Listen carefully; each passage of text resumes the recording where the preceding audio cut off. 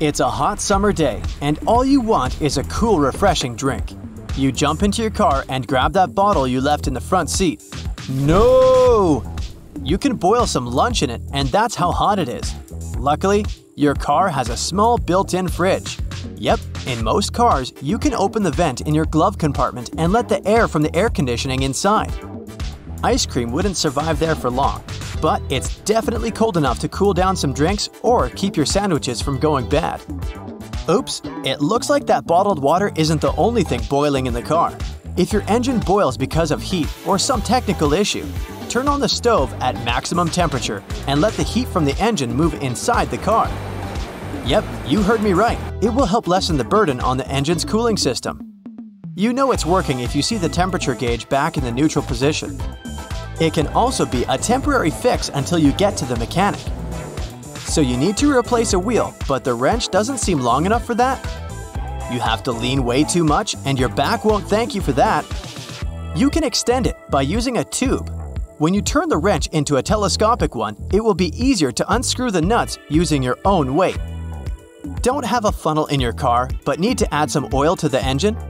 It's really important to always have the right amount so your engine doesn't overheat. If you don't want to spill it all over yourself, a screwdriver will come to the rescue. Hold it at the right angle. The oil will flow smoothly right inside. Don't forget to clean the screwdriver afterwards. You're driving at night with hardly any traffic on a bumpy road.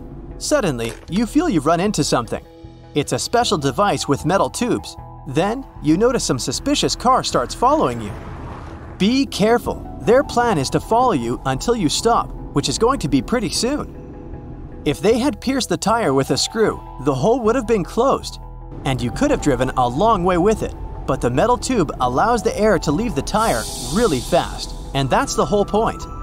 Once you get out of the car to fix the problem, the bad guys might offer you help and then try to steal the car.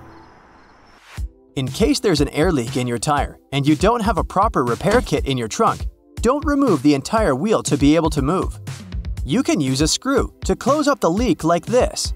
It will last for a short time as you head to the nearest mechanic.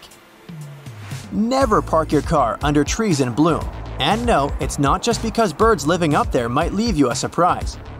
Many trees in the summer produce juice, resin, and fruit and berry sticky grains that can land directly on your car. This substance can gradually damage the paint and varnish coating. If you don't have a chance to wash the car for a while, the stain will remain. You can use a soap solution or special liquids to wash it off if this happens. Just mix soap and water in a spray bottle and give it a good cleaning. This solution will also work just fine if there's bug residue on your car. When cleaning, make sure not to press too hard, not to damage the car overcoat. Confession time! Are you one of those people who like to save money and use regular water instead of antifreeze for washing the windshield in the warm season? Well, you should know that when the cold comes, the tank inside your car can deform or even crack.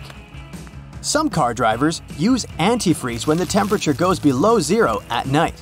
But during the day, when the temperature is above zero, the liquid starts to smell. So here's the solution. Mix 1 part antifreeze with half part distilled water. Now you'll use just enough antifreeze and it won't damage the tank. I'm sure you take good care of your car and clean the windows. But do you ever clean the rubber molding on the windows? Even if the car is clean, that molding is a dust magnet. When the dust gets out, it scratches the windshield like sandpaper. After a while, it can leave deep scratches on the windshield that you won't be able to get rid of. So, better safe than sorry. Roll the windows up. Wipe away the dust you can see with a microfiber cloth. Put some automotive shampoo on the molding. Scrub it in using a toothbrush, then wipe it away with a damp microfiber towel. You don't want any residue to stay behind the window or the trim. See if it's clean enough and give it another go if necessary. You can also check out the interior rubber trim and take care of it as well. Have you seen one of those videos where someone opens a car with a plunger? Well, it's not that possible. You'd have to use around 10 plungers with force at the same time to force the lock open.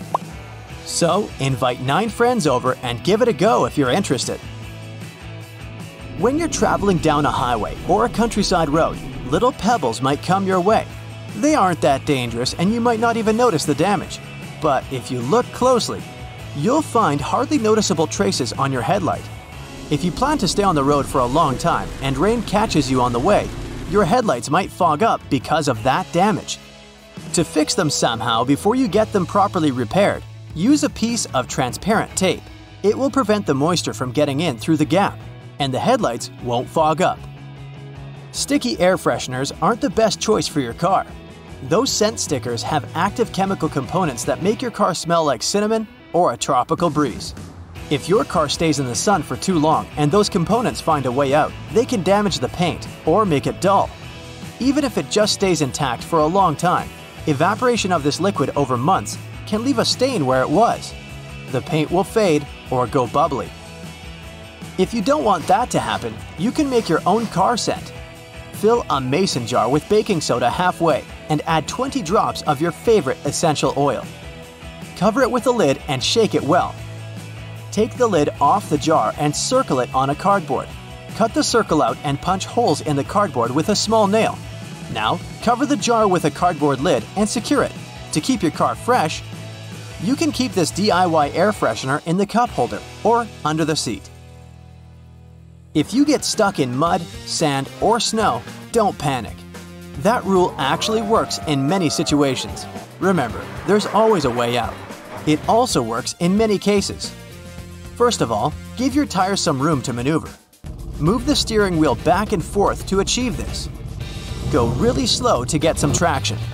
Go from reverse to drive quickly, but no more than 8 times not to damage the car. Deflate the tires, letting out about half of the air from them to increase their surface area. Then, dig out some space around them and use the tire jack to elevate the car and branches, boards, or even car floor mats for some extra traction. As you get out successfully, don't forget to inflate the tires back and drive slowly at first to get the excess mud off.